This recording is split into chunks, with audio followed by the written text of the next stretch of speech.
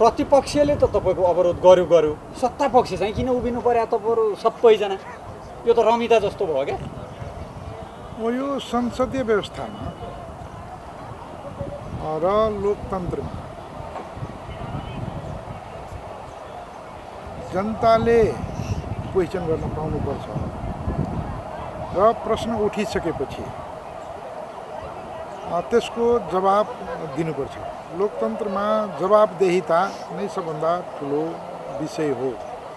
अब अहिले हामी जसरी यहाँ आज हाउसमा जुन परिदृश्य देखा पर्यो अब मलाई लाग्छ यसमा त सबभन्दा पहिले सभामुखजीले यो परिस्थितिलाई ट्याकल गर्नको लागि एउटा त सर्वपक्षीय सर्वदलीय सहमतिको वातावरण बनाउनु पर्थ्यो।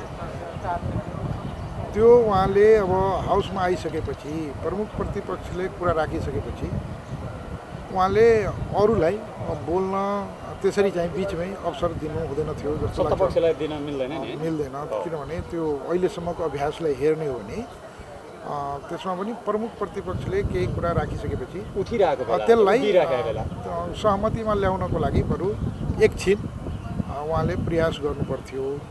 उहाँले अर्कोलाई पनि बोल्नको लागि समय दिने भन्ने गर्नुभयो र एक प्रकारको त्यहाँ टसलै भयो हैन। अब यो त डिजाइनमै उभ्याएको जस्तो भयो नि त। अर्को प्रतिपक्ष उभिन्छ तपाईहरु उभिनु चाहिँ टाइम दुईतिर दिन्छु। सत्ता पक्षको साथीहरूले पनि किनभने यो हाउसको कन्सेप्ट के हो भने सरकार बहुमतको हुन्छ।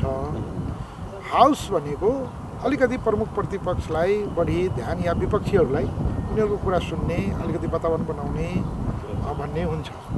त्यसैले अब यहाँ त के हो भने एकदम त्यो साँढे जुधाइ जस्तो यसले एउटा त संसदको गरिमालाई घटाउँछ